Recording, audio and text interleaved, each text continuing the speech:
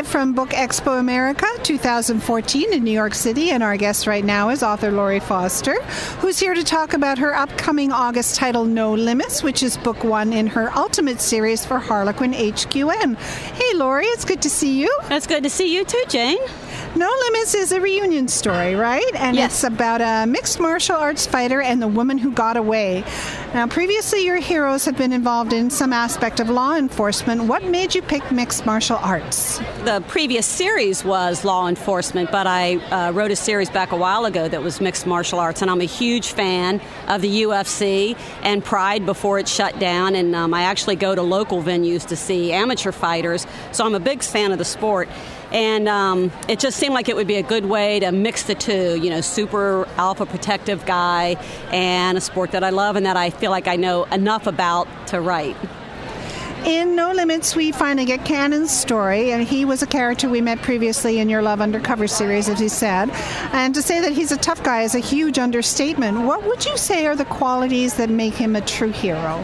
Well, he's extremely loyal, which almost all of my characters are. You know, some you don't realize it till later on, but from the get-go you realize that Cannon is an extremely loyal person, and he's a tough guy, but in a defender role. So he would never be a bully. He would never pick on anybody. In fact, he sort of sets himself up as like a vigilante for the neighborhood to protect those who can't protect themselves from extortion and other things that have happened in his neighborhood, kind of trying to clean it up single-handedly. But then you find out in the series with some help from his friends. And, you know, he's one of those really, really sexy alpha good guys who's always got the right idea in mind for what he's doing. The ebook prequel is Hard Knocks, and that goes on sale August the 4th. No Limits releases at the end of August, and then you're following that up with Holding Strong and a third book in 2015. Other than Cannon, how are the other books in the Ultimate series connected?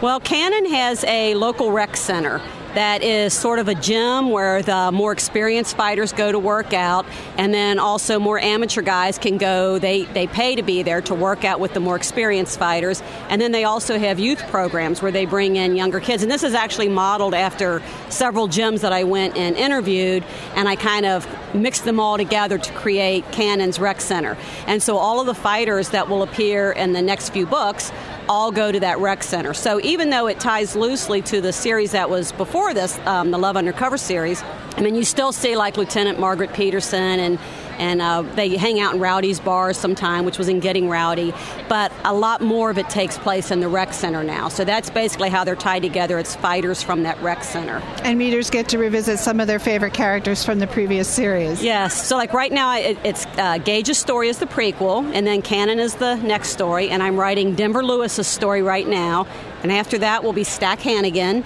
and the last will be Army Jacobson. Awesome.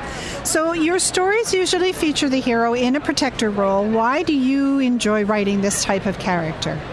Well, I guess because I married a guy like that, maybe, and we've been married for, I think, 36 years. I hope he's not listening, because I'm bad at remembering how many years it's been.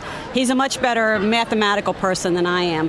But that was one of the things that first attracted me to him, and just throughout life, men and women alike. I like people who are more protective. I hate that whole bully mentality, have never liked it.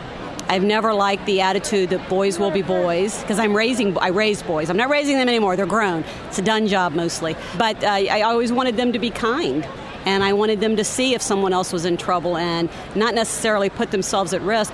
But in this day and age, you can dial 911 without putting yourself at risk. So I always really, really admired the attitude. You know, there are some people that will see a tragedy. I'm one of them. And they go dumbfounded, and they stand there and they don't know what to do. And then there's the person that will jump in and immediately try to help. And that's the guys that I like to write about. And that's actually who my husband is. He's that type of person. How many books in total in your career now? Oh, gosh, I should always count this somehow. But with all the reissues and stuff, it's hard. I'm thinking like 80-some, but I'm not sure. Congratulations. That's awesome. Thank you. It's been fun.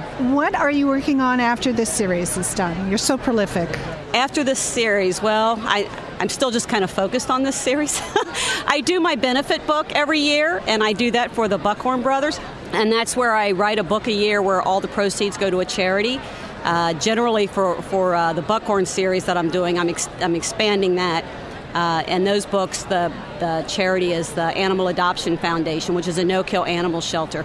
So the contract is actually written up for those books where I sign the contract, and then everything else is dealt with the charity, and the money goes directly to them for the life of the book. So the advance and all royalties go directly to them. That's wonderful. So I always have those in mind that are coming out next. Thank you so much for sitting down with us today, Lori, and I wish you all the best with the Ultimate series. Thank you so much. I appreciate it. It was good to see you again.